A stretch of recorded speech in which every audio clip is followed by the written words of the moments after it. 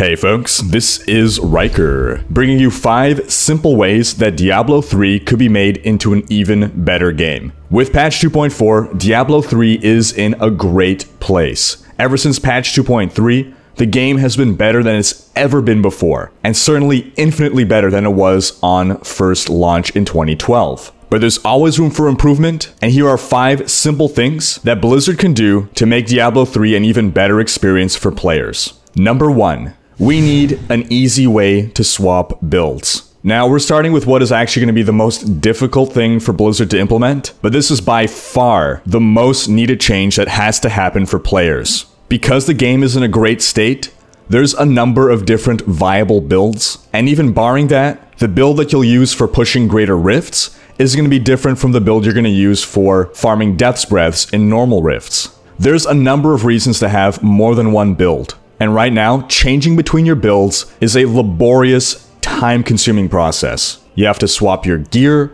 you have to swap your legendary gems, you have to swap your Kanai's cube items, you have to swap your skills. And everyone's had that moment where their friends are inviting them into a greater rift, and they gotta say, hold on guys, just let me swap my gear real quick here. And they feel rushed, and they're trying not to make their friends wait, and they think they're done, they hop into the greater rift, and then shit, I forgot my legendary gems, or shit, I forgot my passives, or shit, my Kanai's cube items. It's ridiculous that currently the easiest way to have a separate build is to have an entirely separate character. Now, Diablo 3 community MVP Monstrous made a mock-up of a certain system that could allow for build swapping. You can find a link to that in the video description, but basically it's an armor rack that you place in town. You click on it, it opens up a UI element, and it allows you to set up multiple different builds in there. I love the system, but the added UI elements mean that Blizzard will have to take a lot more time to implement this. So my idea for just the quickest possible and easiest implementation for Blizzard would be a simple one-click system with no UI element whatsoever. You click on the armor rack,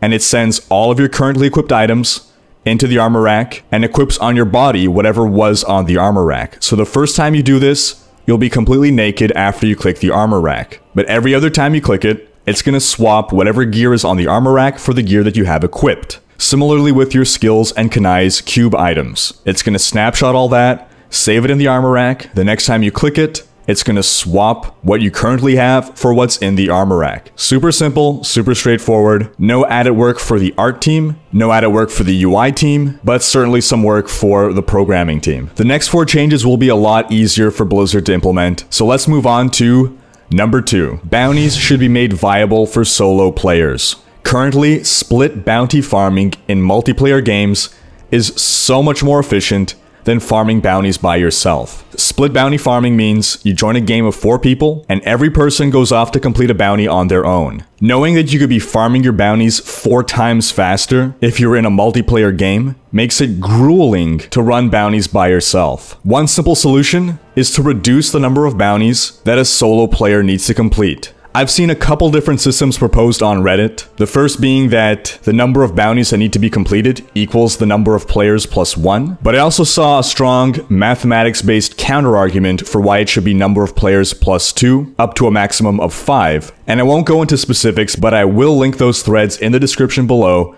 if you want to read them. But basically, a solo player should not have to complete as many bounties as an entire party. Alternatively, maybe a solo player can be rewarded more bounty materials per Rhykker cache than a group would. Number 3. Follower toughness. Either the token that renders followers invulnerable should be made default, or follower toughness really needs a rework, because right now, if you're pushing the higher greater rifts, there is no token that you can possibly use other than the token that renders the follower invulnerable. The other tokens are interesting and fun, but they're useless if your follower is dead most of the time. Where we could potentially have diversity and interesting options, we're just stuck with using one token all the time. And now that you can upgrade tokens in Kanai's cube, farming for the follower can't die token is trivial, rendering the other tokens absolutely redundant. One option is just to make followers flat out invulnerable.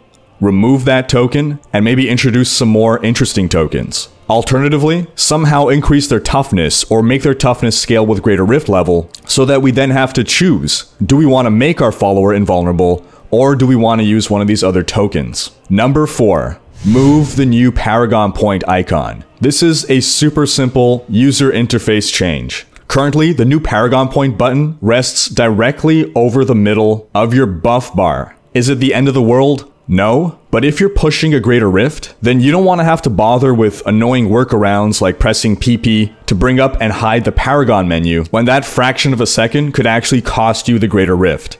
There's no reason that can't be moved up just a few more millimeters so that it doesn't cover up any of your buffs. And number 5, add drop shadows to stacks. There are some stack numbers that are just completely illegible or very difficult to read at quick glance due to the color of the number clashing with the color on which it's overlaid. A simple drop shadow would make that number pop. There should never be any confusion as to how many Taeguk stacks I have. So those are our 5 quick fixes, but I will state that there is a greater discussion that needs to be had about the Paragon point system, which ties into botting. There is no easy fix for that, but there is a problem, and we're going to have a more extended discussion on that point in the future. That wraps up this video. Thanks for watching. Leave a comment letting me know what you would do to improve Diablo 3. Check out these other videos. And if you enjoyed this one, share with friends, leave a comment, hit like, and subscribe to join Rhykker's Raiders. It's not a man purse. It's called a satchel. Indiana Jones wears one. To find out how you can get me to say something random at the end of my videos, check out my Patreon rewards.